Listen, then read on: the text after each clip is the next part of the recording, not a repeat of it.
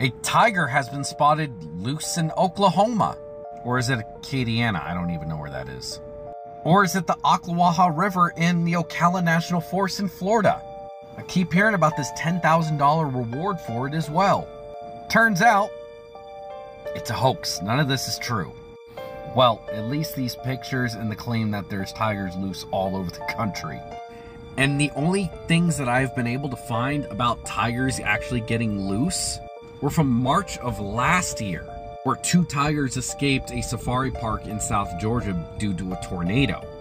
But besides that, there's just pictures going around saying a tiger got loose in a bunch of different cities using the same exact pictures.